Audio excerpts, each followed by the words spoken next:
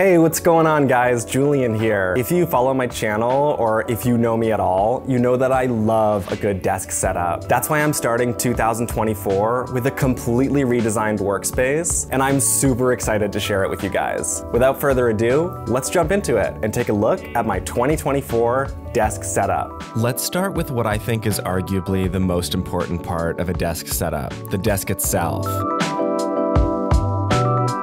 After doing a ton of research, I ended up going with a Lifetime folding table. Not only is this a great desk, but it has a very attractive price point. I found mine leaning against a telephone pole outside of my house, which is where I'd suggest you get yours if you're interested in copying my setup. For my monitor, I'm using a Dynex 23-inch computer TV monitor in working condition. Although they're known mostly for their oven-safe kitchenware, this monitor is just awesome. I really fell in love with the timeless black-on-black design, and I think it fits my minimal aesthetic perfectly. Possibly just as important as the monitor and the desk is the keyboard.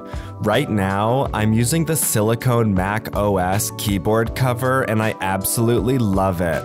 The experience of typing on this thing is unparalleled. It has a sort of grippy finish that really works with my typing style, so I think I'm gonna stick with this keyboard for a long time.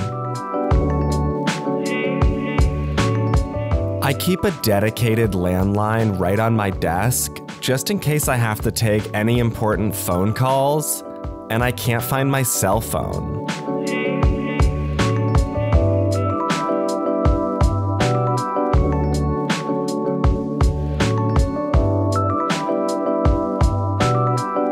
Of course, most meetings these days are over Zoom, so that's why I installed a 120-volt clamp work light directly onto my Dynex monitor. This gives me that nice, even lighting during video conferences that really makes my appearance look just a bit more professional.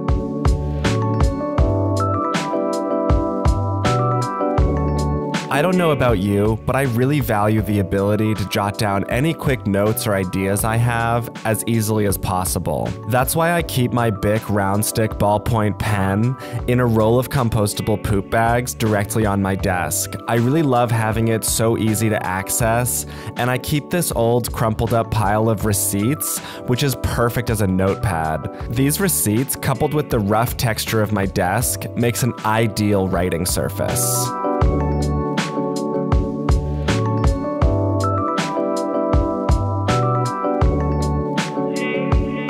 I think it's super important to be surrounded by things that inspire you, so I keep my favorite albums, ska tracks, right on my desk just in case I want to pop it in and listen to my favorite songs for my deep work sessions.